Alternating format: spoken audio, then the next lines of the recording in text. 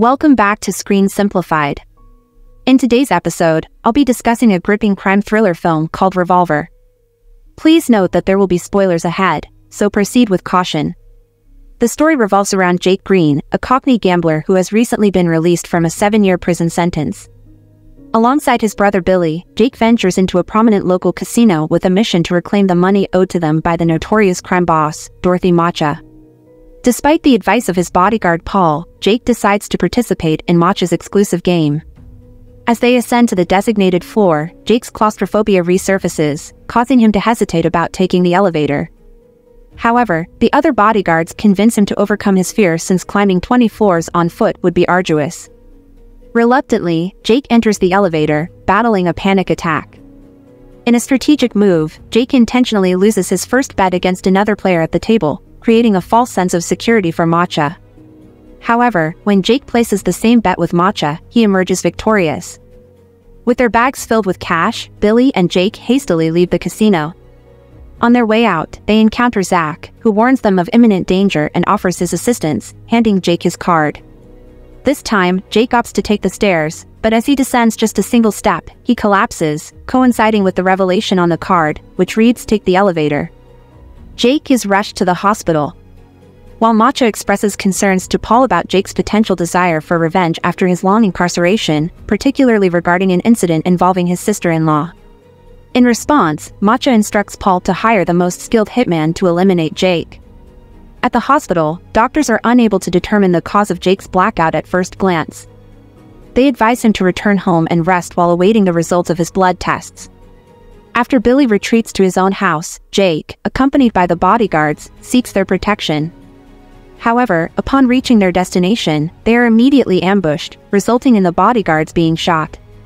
Miraculously, Jake manages to evade the gunfire because he spots a card on the floor instructing him to pick it up. He obediently follows the directive and escapes in his car, but unfortunately, the driver is also shot. Fortunately, Zach arrives just in the nick of time to rescue Jake and whisk him away to safety. The highly skilled hitman, Sorter, is baffled by his failure to eliminate Jake, as he prides himself on never missing his targets. He speculates that someone must have tipped Jake off. However, when Matcha reprimands him, Sorter attributes his missed shot to a mere bad feeling. Meanwhile, Zach takes Jake to meet his partner, Avi, who somehow managed to obtain Jake's medical records. The test results reveal a shocking revelation: Jake has a rare and fatal blood disease, which gives him only 3 days to live. In exchange for their protection, Zach and Avi propose 2 non-negotiable conditions. Jake must hand over all his money and comply with any request they make, including answering their questions. They grant Jake 3 hours to make his decision, but he departs without uttering a word, convinced that they are attempting to deceive him. Returning to the hospital, Jake receives the same prognosis from the test results. However, he suspects Zach and Avi of bribing the lab. To confirm the diagnosis, Jake seeks a second opinion from his private doctor, who delivers the same devastating news. Jake, desperate for assurance, resorts to threatening the doctor with his gun to ensure that he is not involved in any financial motives. Realizing he has no alternative, Jake withdraws money from the bank and returns to accept Zach and Avi's proposition. As they embark on a ride, Avi explains that they are loan sharks, and it will be Jake's own money that they will lend out. After delivering money to their first client, Avi presses Jake to reveal his history with Matcha. Jake's involvement with Matcha stemmed from an unfortunate situation. Matcha's 3 dim-witted henchmen, known as the 3 Eddies, lost their card player before a crucial game and coerced Jake into taking his place by threatening Billy's family. Reluctantly, Jake accepted the offer to protect his loved ones. During the game, tensions escalated as the other players insulted Jake and his mother. Unable to tolerate the disrespect, Jake initiated a gunfight. In the chaos, the power went out, the money vanished, and the next thing Jake knew, his name was implicated, and he found himself facing police interrogation. Fearing for his niece's safety, Jake refrained from exposing Matcha's involvement. Tragically, his sister-in-law lost her life while attempting to shield her daughter during a confrontation with the police. As a result, Jake took the blame for the incident and served a 7-year prison sentence, keeping Matcha's organized gambling operation hidden from the authorities. After conducting visits to various clients, Zach instructs Jake to seek shelter at a motel. Meanwhile, Matcha and Paul pay a visit to Sam Gold, a revered crime kingpin known as the epitome of success in the criminal underworld. However, Gold never receives visitors personally, so Matcha and Paul meet with Lily Walker, his advisor. Lily agrees to facilitate a drug deal between Matcha and Gold, while emphasizing Gold's aversion to publicity and reluctance to offer second chances. In the following scenes, Jake provides Zach and Avi with additional funds, leading to a conversation about his time in jail while engaging in a game of chess with Avi. Given the option of serving 14 years under regular conditions or 7 years in solitary confinement, Jake opted for the latter. During Jake's time in prison, he was confined between 2 long-term inmates, a skilled chess master and a cunning con man. Although the 2 men never directly conversed, they possessed intimate knowledge about each other. Over the initial 5 years of Jake's sentence, they communicated by leaving messages within library books, ultimately sharing their formula for winning any game in the world.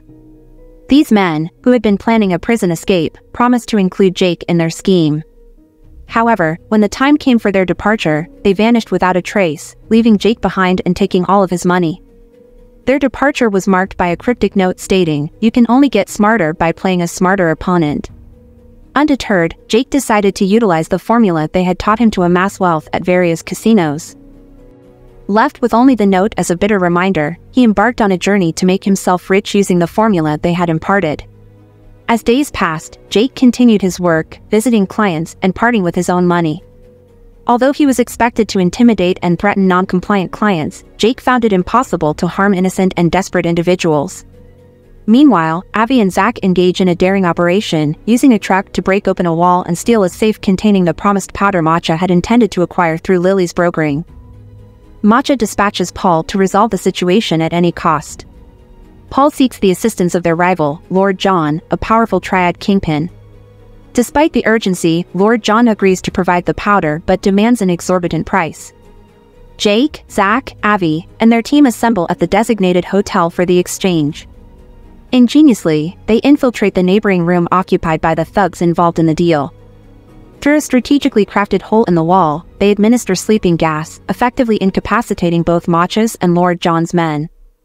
In a clever and calculated move, Jake and his team successfully execute a plan to steal both the money and the powder, cunningly framing Matcha and Lord John for each other's robbery. Sometime later, Billy reaches out to Jake with alarming information.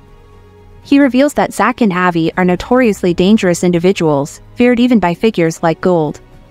Billy advises Jake to leave and distance himself from the situation. However, Jake disregards the warning and continues with his work. At one point, Jake is assigned to confront a frightened client and is expected to use violence. Refusing to comply, he attempts to turn the tables by aiming the gun at Avi instead. Jake discovers the gun is empty, and before he can react, Avi strikes him, rendering him unconscious. Hours later, Jake regains consciousness in the motel and receives a call from Avi, who informs him that he has survived the predicted 3rd day and should undergo a checkup. After a visit from his niece and Billy, who leaves him a gun for protection, Jake visits his doctor, who delivers surprising news. The doctor confirms that the initial diagnosis was incorrect, and Jake is, in fact, in good health. Determined to seek answers, Jake attempts to contact Avi, but is met with a response that he must wait. Meanwhile, Paul diligently gathers information, and Jake's name emerges as a central figure implicated in the issues faced by Matcha's men. Matcha issues an order for Jake to be killed. When Jake returns to the motel, he discovers Avi and Zach waiting for him, cautioning him about Matcha's thugs lying in wait inside the room. Realizing the imminent danger, Jake flees, and despite the pursuit, he manages to elude his pursuers, particularly when one of the thugs accidentally shoots himself. As the remaining criminals discover the body, they mistakenly attribute the incident to Jake. Seeking answers and refuge, Jake visits Avi and Zach at their office.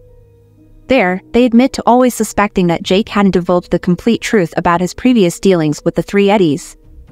Those individuals, who had been awaiting Jake's release from prison to exact revenge for their dismissal by Matcha, posed a significant threat to his life. To secure his survival, Jake made them an offer, a monthly percentage of any money he borrowed from them. Initially, only one of the Eddies agreed to Jake's deal, but as they witnessed his consistent fulfillment of his promises, they all wanted to be part of it, demanding a percentage for themselves. However, as their financial resources depleted, they turned to borrowing money from Matcha, arousing his curiosity about the enigmatic money-making individual associated with the Eddies. After using the formula to amass wealth through gambling, Jake decided it was time to take a vacation with his brother and niece. Unfortunately, during their absence, Matcha executed the Eddies for failing to repay him. Meanwhile, Matcha is dining at an upscale restaurant when his henchmen inform him of Jake's escape. Sorter, recognizing John's lover disguised as a waitress, shoots her but fails to kill her. The woman manages to shoot off Matcha's finger before succumbing to her injuries. Sorter is subsequently dispatched to Lord John's hideout to eliminate him and his associates. Returning to Jake, he engages in a conversation with Zach and Avi while playing golf on a rooftop. They reveal that Gold, the elusive figure, is merely a symbol of ego and the embodiment of greed. Gold's power lies in those who invest in him. Afterwards, Jake withdraws the remaining money from the bank and donates it all before sneaking into Matcha's bedroom. Jake apologizes to Matcha for deceiving him and acknowledges him as the superior crime lord. He reveals that he has made a charitable donation in Matcha's name before departing. In an effort to confront his fears, Jake decides to take the elevator, which gets stuck on the 13th floor. Struggling with a panic attack, he engages in a transformative internal conversation where he rejects his ego and liberates himself from the confines of the game. When the elevator resumes functioning, Jake steps out onto the ground floor, where Matcha is waiting for him with a gun. However, Jake, now at peace with himself, calmly walks past Matcha, refusing to succumb to fear. This bewilders Matcha, who is unable to comprehend someone who does not fear him. The following morning, Paul brings Matcha numerous newspapers featuring headlines about his supposed philanthropy and community involvement. Matcha revels in the public's perception of him as a caring casino owner, relishing in the newfound positive image. However, his joy is short-lived as Paul reveals that Jake has not only obtained the powder but has been playing them all along, orchestrating a master plan. Paul, Sorter, and the remaining henchmen pay a visit to Billy, who quickly realizes that one of his bodyguards has betrayed him and manages to hide his daughter in a cupboard to protect her. Once Billy is discovered, the men resort to brutal interrogation methods, refusing to believe his claims of ignorance regarding Jake's whereabouts and the powder. Sorter starts to feel uneasy, particularly when they force the girl out of the cupboard, causing her to cry. Rejecting his ego, Sorter decides not to harm the child and begins methodically and efficiently killing his fellow henchmen. However, he makes a fatal mistake towards the end, resulting in his own death. Meanwhile, Lily pays a visit to Matcha, presenting him with a wreath sent by Gold, who is displeased with Matcha's newfound notoriety in the newspapers. Lily informs Matcha that his time is up and he won't be given a second chance, plunging him into a state of panic.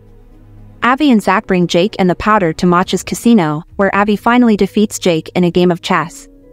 During their conversation, Avi reveals that he and Zach had been the inmates in the adjacent cells to Jake, but their existence may have been mere figments of Jake's imagination.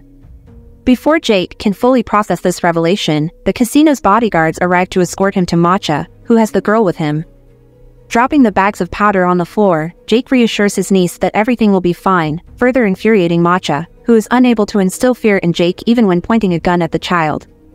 Consumed by humiliation, Matcha's ego-driven voices convince him that Jake cannot harm a dead man, leading him to place the gun against his own head and pull the trigger, taking his own life.